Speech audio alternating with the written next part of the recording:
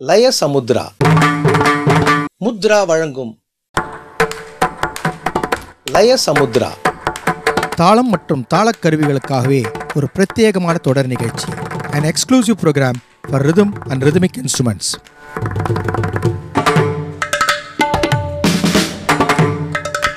லயசமுத்ரா தாளம் மற்றும் தாளக்கருவிகளுக்காகவே ஒரு பிரத்யேகமான தொடர் நிகழ்ச்சி.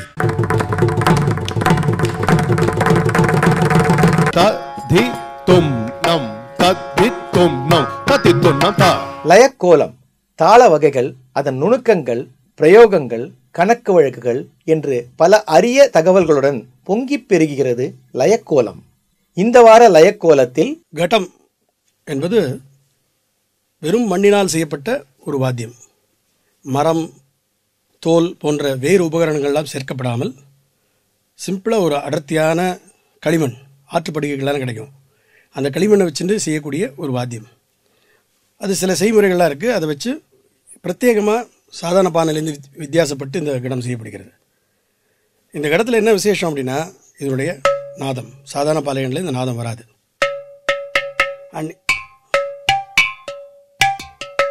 இந்த நாதம் பாடுபவருடைய இல்லைன்னா எந்த இன்ஸ்ட்ருமெண்ட்டுக்கு வாசிக்கிறோமோ அவருடைய பிரதான ஸ்ருதியோட இது இணையணும், ஒரு போல் இருக்கணும். அப்படி இருக்கிறதா தான் ஸ்ருதியோடு சேர்ந்து வாசிக்கிறதுன்னு அர்த்தம். அந்த ஸ்ருதியோடு சேர்ந்து வாசிக்கிற கடத்தை நாங்கள் ஒரு 100 கடம் 200 கடத்துலேருந்து தேர்ந்தெடுத்து கொண்டு வருவோம்.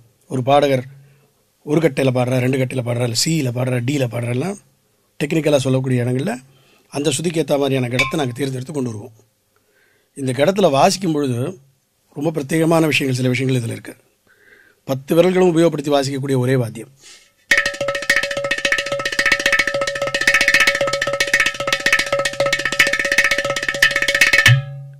அப்புறம் 2 உள்ளங்கை,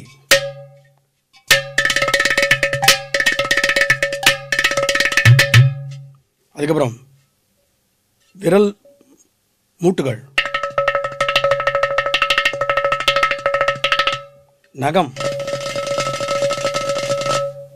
அதுக்கு பிறகு கட்டவிரல். இந்த கட்டவிரல் 10 விரல்களாக வாசிக்கும் பொழுது கட்டவிரல் வருது ஒரு பக்கம், பிரத்யேகமாக கட்டவிரல் மாத்திரமே வாசிக்கிறது, வச்சுன்னு வாசிக்கிறது. இதில் என்ன விசேஷம்னா, இந்த வாத்தியத்தில் மட்டும்தான் கட்டவிரல் உபயோகப்படுறது. எனக்கு தெரிந்த அளவில் கர்நாடக சங்கீதத்தில் இருக்கக்கூடிய மற்ற தாளவாத்திய கருவிகளில் கட்டவிரல் உபயோகப்படுறதா தெரியல. இதில் மிக அதிகமான அளவில் நாங்கள் உபயோகப்படுத்தி சொல்ல வாசிக்கிறோம். இப்போ மணிக்கட்டு, 2 கையோட மணிக்கட்டையும் கடத்துடைய கழுத்து பகுதியில்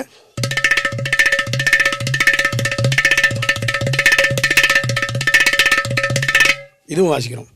ஆக ஒரு கையில் இருக்கக்கூடிய நம்மளால் உபயோகப்படுத்தக்கூடிய எந்த அளவுக்கு நம்மளால் அதை எக்ஸ்ப்ளாய்ட் பண்ணுறோமோ அந்த அளவுக்கு பண்ணி வாசிக்கக்கூடிய ஒரு வாத்தியமாக அது இருக்குது. இந்த வாத்தியத்தில் வேறு சில விஷயங்களை அதை பற்றி சொல்லலாம். மண்ணினால் ஆனது மட்டும் இல்லை, பஞ்சபூதங்களின் சேர்க்கை உள்ள ஒரே வாத்தியம். இந்த மண்ணினால் செய்யப்படுறது. இந்த மண் கலவையை செய்யும் பொழுது அதில் நீர் இருக்குது, சுடும் பொழுது நெருப்பு வருது, சுடுறதுக்கும் இது காயறதுக்கும் காற்று தேவைப்படுறது. இது உள்ள வெளி இருக்குது, ஆகாச வெளி இருக்குது, ஆகாசம் சாட்சியாக இருக்குது இந்த கடம் பண்ண பொழுது. அப்போ இந்த கடம் ஒரு பஞ்சபூதத்தின் சேர்க்கை, இல்லை பஞ்சபூதத்தின் ஒரு ரெப்ரசன்டேட்டிவ் அப்படின்னு நம்ம சொல்லலாம். இதை பற்றி வெளிநாட்டில் பல பேர் ரிசர்ச் பண்ணியிருக்காங்க. குறிப்பாக ஜான் கேண்டின் அப்படிங்கிற ஒரு ஃபிலாசபர் ஒரு புஸ்தகம் எழுதியிருக்கார், பாட்டர் த டெமிகாட் அப்படின்னு. கடத்தை பற்றின ஒரு புஸ்தகம். அது பானை பற்றி எழுதினாலும் அதில் கடத்தை பற்றின ரெஃபரன்ஸ் நிறைய கொடுத்துருக்காரு. அதில் என்ன தெரியுதுன்னா, கடம் தொன்று தொட்டு இருந்து வர ஒரு வாத்தியம். அதற்கு வரலாறு இருக்குது. அதே சமயத்தில் அது எல்லோரையும் கவர்ந்து இதில் ஆராய்ச்சி பண்ணக்கூடிய அளவுக்கு இதில் விஷயங்கள் இருக்குது அப்படிங்கிறது தெரியுது. வெறும் கடத்துடைய அமைப்பில் மாத்திரம் ஆராய்ச்சி இல்லை, கடத்துடைய வாசிப்பிலையும் பல முன்னேற்றங்கள் பல வருஷங்களாக நடந்துன்னு வருது. கடம் வித்வான்களுக்கு சங்கட்டமான ஒரு நிலைமை என்னென்னா, இந்த கடம் எளிதில் உடையக்கூடியது. ரொம்ப அழகான ஸ்ருதி சேரக்கூடிய நாதத்தோட கூடிய ஒரு வாத்தியத்தை நாங்கள் வாங்கி வச்சுருப்போம். எங்களுடைய அஜாக்கிரதனாலேயோ இல்லை கையாள்பவர்களுடைய அஜாக்கிரதனாலேயோ க்ஷண நேரத்தை உடஞ்சி போயிடும். மீண்டும் ஒரு நல்ல வாத்தியம் கிடைக்கிறது கஷ்டம். அப்படி பார்க்கும்பொழுது அந்த கடத்தை நாங்கள் அவ்வளோ பாதுகாப்பாக ஜாக்கிரதையாக எடுத்துகிட்டு போய் எந்த நேரத்தில் கச்சேரி வாசிக்கிற நேரம் 2 மணி நேரம் இருந்தால் கூட 24 மணி நேரமும் கடத்துடைய பாதுகாப்பு பற்றின ஒரு சிந்தனையிலேயே நாங்கள் இருந்துருக்கணும். பட்டினத்தார் பாடல் ஒன்று. எத்தொழில் செய்தாலும் ஏதத்தை பட்டாலும் முத்தர் மனமிருக்கும் மோனத்தே, வித்தகமாய் காதி விளையாடி இருகை வீசி வந்தாலும் தாதி மனம் தயிர் குடத்தே தான் அப்படின்னு. ஒரு காதி விளையாடிண்டு 2 கையிலையும் கல் வச்சு விளையாடிண்டு கை வீசின்னு உருவாளாம் தாதி, இந்த மோர் தயிர் வியாபாரம் பண்ணுற பெண்மணி. ஆனால் அவளுடைய கவனம் முழுக்க அவள் தலையில் இருக்கிற தயிர் பானையில் தான் இருக்கும். அதுபோல் எத்தொழில் செய்தாலும் ஏதவத்தை பட்டாலும் முத்தர் மனம் இருக்கும் மோனத்தே அப்படின்னு. முக்தியை தேடி இருக்கிற தவசிகளுக்கு எந்த தொழில் செஞ்சாலும் எந்த அவஸ்தைப்பட்டாலும் மனம் முழுக்க அவர்கள் ஈசன் இடத்துல தான் இருக்கணும். எங்களை பொறுத்த வரைக்கும் எங்களுடைய கடவுள் ஈசன் கடம் தான். அதை சிந்தனையில இருப்போம் நாங்கள்.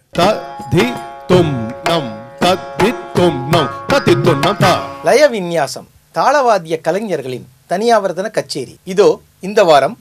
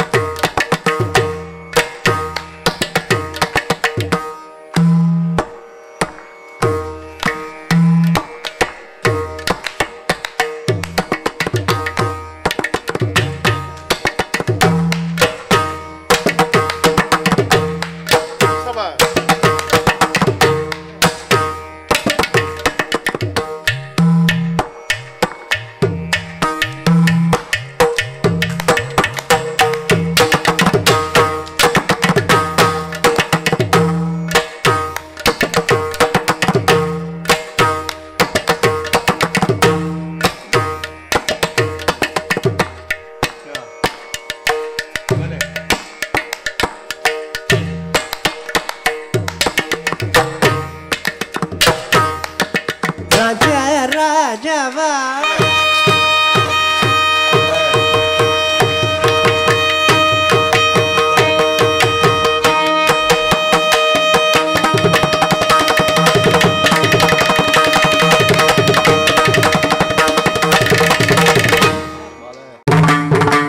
லயசமுத்ரா தொடர்கிறது.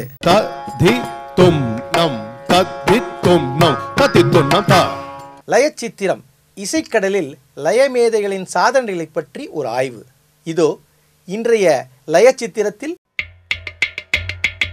தாளவாத்திய கருவிகளுள் மண்ணால் செய்யப்பட்ட கடவாத்தியத்திற்கு என்றுமே தனி மவுசு உண்டு. நாட்டுப்பாடல்களில் தொடங்கி கச்சேரி மேடை வரை பரிமளக்கச் செய்துவிடும் பாங்கு இந்த வாத்தியத்திற்கு உண்டு. 1853ஆம் ஆண்டு பிறந்த உமையாள்புரம் சுந்தரமையர் சிதம்பரமையரின் சீடராவார். இவர் காஞ்சிபுரம் நைனா பிள்ளை அவர்களுக்கு பக்கவாத்தியம் வாசித்துள்ளார். 1856ஆம் ஆண்டு பிறந்த சிதம்பரமையரின் சகோதரரான நாராயண ஐயரும் ஒரு கடவித்வான் ஆவார். சத்தியமங்கலம் ராமச்சந்திர ராவ் அவர்களின் சீடர் கோயம்புத்தூர் அனந்தாச்சார் அவர்களும் ஒரு பிரபல கடவித்வானாக திகழ்ந்தவர். பழனி கிருஷ்ணய்யர் ஒரு சிறந்த வாய்ப்பாட்டு கலைஞர் மட்டுமல்ல, ஒரு பிரபல கடவித்வானும் கூட. கோயம்புத்தூர் அனந்தாச்சார் அவர்களிடம் கடம் வாசிக்கும் முறையினை பயின்றார். தஞ்சாவூர் வைத்தியநாத ஐயரின் உறவினரான கிருஷ்ணய்யர் அவர்களின் பாணியைத்தான் K.M. வைத்தியநாதன், பாலக்காடு V.A. சுந்தரம் மற்றும் T.H. விநாயகராம் ஆகியோர் பின்பற்றி பிரபலமடைந்தனர். கச்சேரி மேடைகளில் பிரத்யேகமான சொற்கட்டுகள் மற்றும் விரலடி பிரயோகங்களை கடம் வாசிப்பில் புகுத்தி அந்த தாளவாத்திய கருவியையும் ஒரு முக்கியமான பக்கவாத்தியமாக மாற்றிய பெருமை கிருஷ்ணய்யரை சேரும். பழனிக்கு அருகேயுள்ள காளையாம்புத்தூர் என்னும் கிராமத்தில் ரங்கநாத சாஸ்திரிகள் சீதாலட்சுமி அம்மாள் தம்பதியருக்கு 1876ஆம் ஆண்டு 2வது மகனாக பிறந்தார் கிருஷ்ணய்யர். சுவாதி திருநாள் அரண்மனையில் ஆஸ்தான கலைஞராக இருந்த பாலக்காடு பரமேஸ்வர பாகவதர் அவர்களின் சீடர் திருவனந்தபுரம் பத்மநாப பாகவதர் அவர்களிடம் முறைப்படி வாய்ப்பாட்டு பயின்றார். பின்னர் தஞ்சாவூர் பஞ்சாபகேச பாகவதர் அவர்களின் ஹரிகதா காலட்சேபத்திற்கு பின்பாட்டு பாடி வந்தார். ஒரு சமயம் கோயம்புத்தூர் அனந்தாச்சார் அவர்களின் கடவாசிப்பை கேட்டு லயித்து தம் மனதை பறிகொடுத்தார். அசுர சாதகம் செய்து கடவாசிப்பை கற்று அனந்தாச்சார் அவர்களின் முன்னிலையிலேயே வாசித்தும் காண்பித்தார். அகமகிழ்ந்து போன அனந்தாச்சார் கிருஷ்ணய்யரை தம் சீடராக ஏற்றார். ராமநாட கீர்த்தனைகளை தாமே கடம் வாசித்தபடி மிகவும் அற்புதமாக பாடுவாராம் கிருஷ்ணய்யர். ராமநாதபுரம் பூச்சி சீனிவாச ஐயங்கார், கோனேரி ராஜபுரம் வைத்தியநாதையர் உள்ளிட்ட பல இசை மேதைகளுக்கு பக்கவாத்தியமாக கடம் வாசித்து சிறப்பித்துள்ளார் கிருஷ்ணய்யர். 1897ஆம் ஆண்டு சென்னையில் கிருஷ்ணய்யருக்கு ஒரு பாராட்டு விழா நடந்தது. அதில் அவருக்கு ஒரு தங்க தோடாவும் பரிசளிக்கப்பட்டது. கொன்னக்கோல் வித்வான் பக்கிரி பிள்ளை அவர்களும் கிருஷ்ணய்யரின் மாணாக்கர். புதுக்கோட்டை மான்முண்டியா பிள்ளையின் சீடரான பழனி முத்தையா பிள்ளை அவர்களும் கிருஷ்ணய்யரிடம் சிறிது காலம் பயிற்சி பெற்றுள்ளார். 1908ஆம் ஆண்டு பிப்ரவரி மாதம் 12ஆம் தேதி மகாமகத் தினத்தன்று இறைவனடி சேர்ந்தார் கிருஷ்ணய்யர். இந்த நிகழ்ச்சியை பற்றிய தங்களின் மேலான கருத்துக்களை அனுப்ப வேண்டிய முகவரி Mudra, new number 26, Rama street, Nungambakkam, Chennai 6,34,000. Email mudhramusic@gmail.com. Mobile 9840072821. இதுபோன்று வரும் வாரங்களில் லயசமுத்ரா நிகழ்ச்சியில் அழகான லய அலைகள் தவழ்ந்து வருவதை நாம் காண்போம். தத் தி தும் நம் தத் தி தும் நம் தத் தி தும் நம் தத் தி தும் நம் தத் தி தும் நம் தத் தி தும் நம் தத் தி தும் நம் தத் தி தும் நம்